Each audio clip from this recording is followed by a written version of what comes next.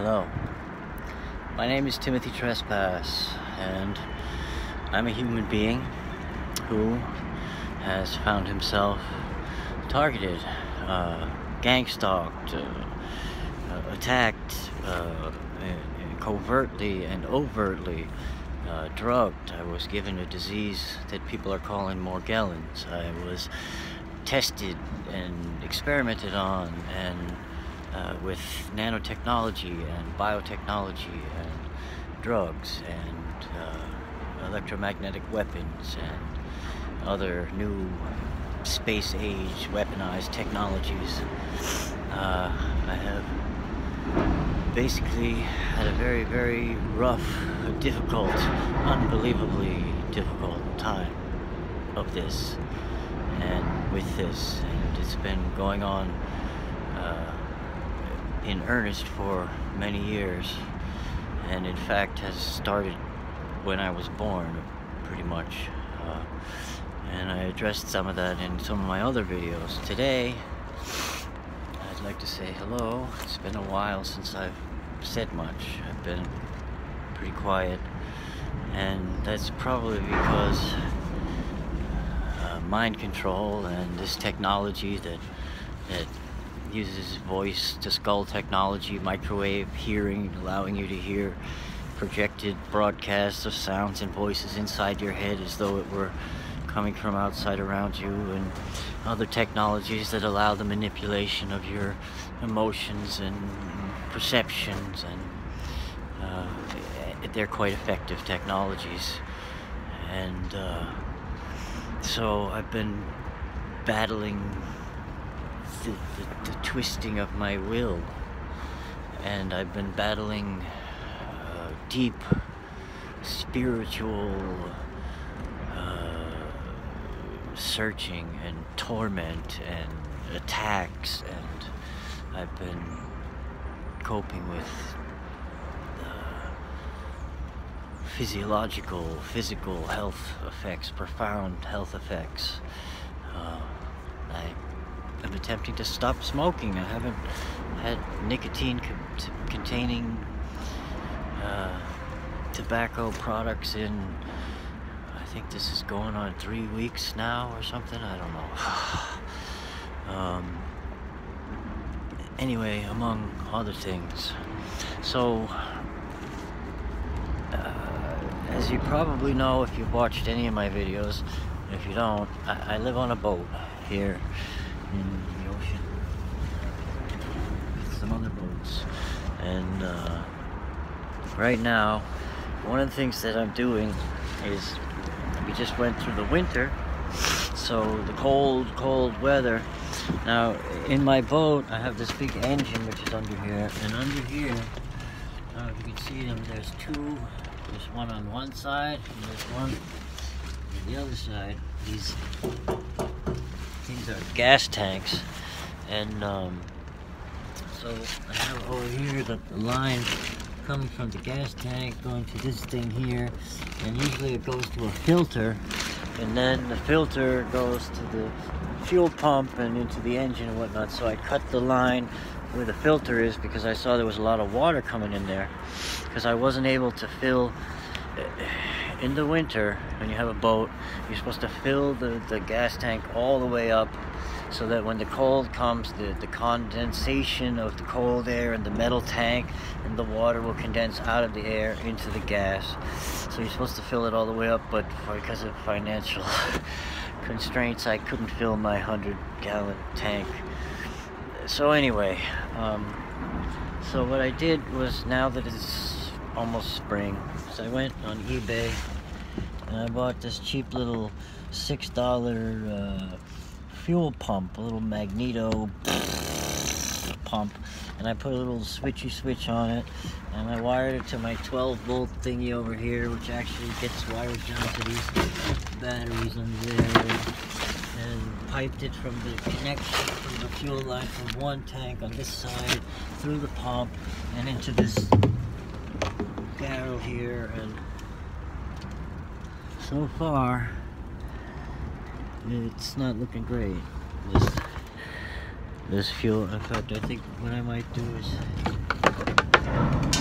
dump out that little bit and start over again. Let me dump it into another container here. One thing I noticed about gasoline is for some reason when it mixes with water it turns white. So anyway, we're going to turn on this pump,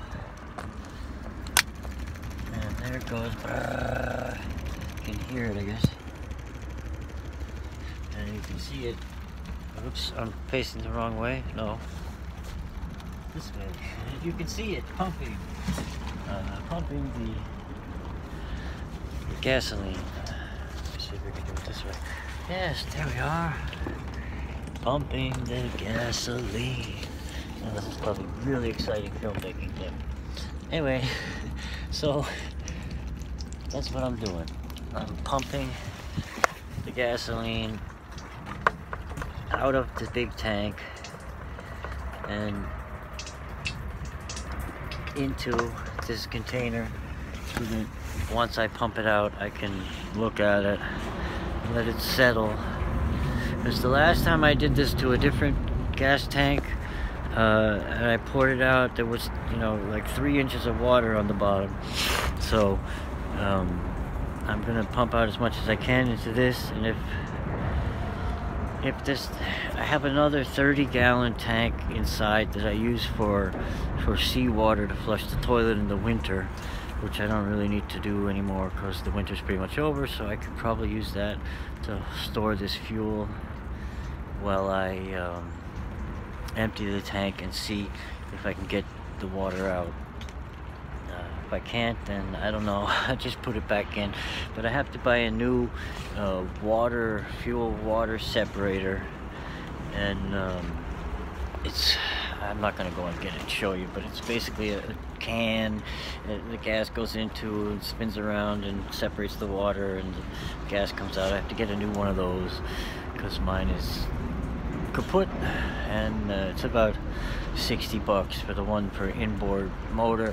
Has to have a little metal bowl on the bottom that you can unscrew the little cock and drain out the water and put back on, and interchangeable or changeable can filter on the top. About $60, but because I need the top piece to it mounts to screw the whole business on, because like I said, mine is kaput. And anyway, so we're doing okay here. We're draining this gasoline. This pump is a very low pressure. I mean, $6 eBay. It's 3 pounds per square foot or something. Very low pressure. I forget how many liters per hour or something. It's very low, like 30 liters per hour or something. Whereas I believe my engine can take, I can't remember, but it's 15-20 gallons an hour. I think my engine can consume if it works and everything. Anyway, so that's that. I'm playing with gasoline. What else? Well, let me think. Oh, we're still here in boats, staying with the boats, and so far we haven't had too much problems. The things are kind of changing, and fences being put up, and it may not be so easy to get to the other sailboats anymore. And a guy yesterday had a problem. He was trying to go, and the security saw him, and they called the police and the helicopters and the 5 police boats or 6 police boats, and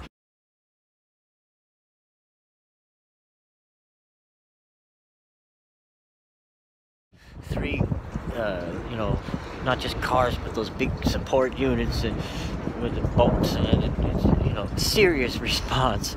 And he's sitting there in that little blue boat right there, hiding.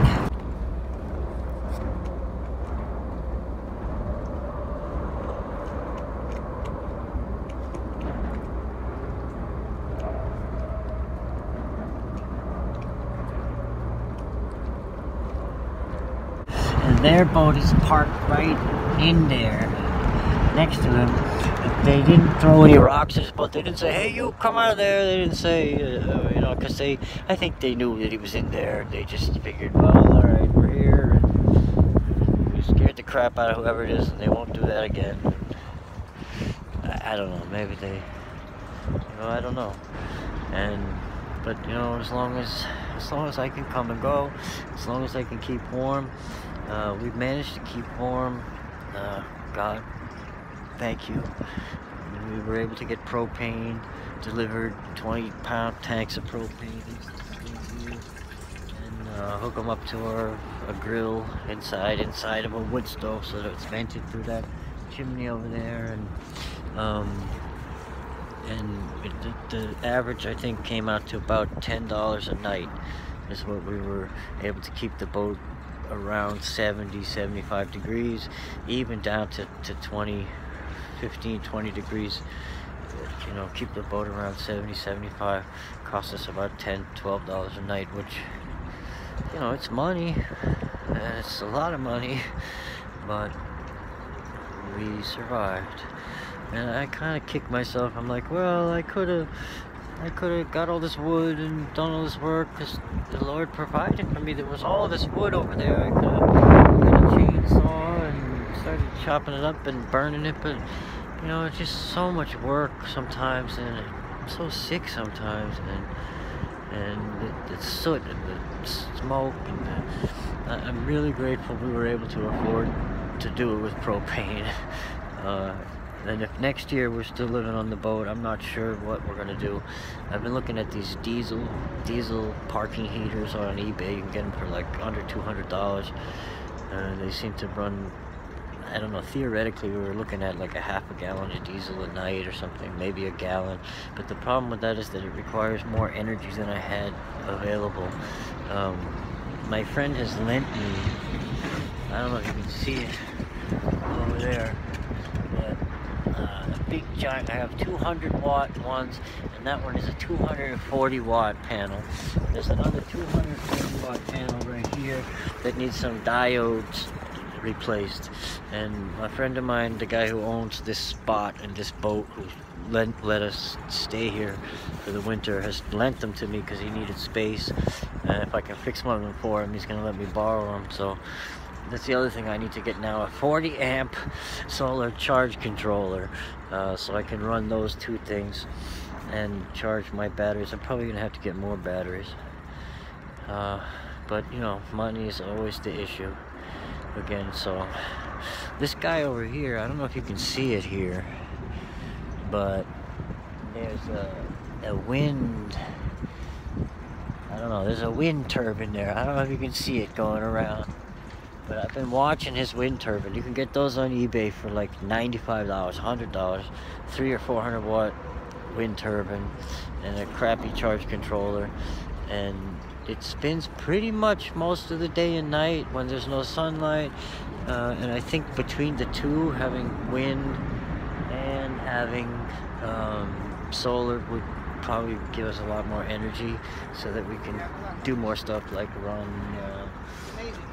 televisions. And this is a fellow boat living guy. He lives on a boat down there. I think he actually rents a boat from someone to live on. There's a guy who rents a few boats to people to help him out and help him pay child support, I think. And so anyway, I guess that's enough blathering. Let's look at the you know, it's a day at a time for me, man. A day at a time. God has been very good to me, even though He's allowed me to go through these terrible, horrible things. He has, you know, opened my eyes. Here, look. This thing I made is all plugged. There we go. And I fixed that. I put little drains in the side so that the water would drain out. But I'm learning, you know. I'm seeking the Lord and finding, you know, seeing the evidence of God's work in changing the desires of my heart over time. And I watch myself as I become new or different, you know, and and learning to listen to the Spirit, the Holy Spirit, the little voice that always tells me the truth, that always warns me about danger, that tells me what I need to know about people, and answers my questions about, well, not always, but yes, I don't always see or understand, but it tells me the future when things are about to happen, bad things, but I just haven't quite, I'm learning to listen, I'm learning to hear it. I'm looking at this gasoline going, what is that? As you can see, look, here we go. It's starting to separate out. There's one level on the bottom and one on the top. I'm not sure yet. I know that putting it through this pump is making it full of aerated and white, whereas it's coming through here fairly clear, cavitation, a very strange kind of goes. It's some kind of magnetic compeller. It's got a little flap or something that moves. It's like the simplest of pumps, and I think it has to be that way so that it doesn't make any internal sparks that would cause disaster for those of us pumping fuel. Now this is a 5-gallon container. You see it's starting to separate here on the bottom, 2 layers. Now I can't quite tell if that's just the gas without the bubbles and this is the gas with the bubbles, or there's the water, and I don't know if it makes 3 layers.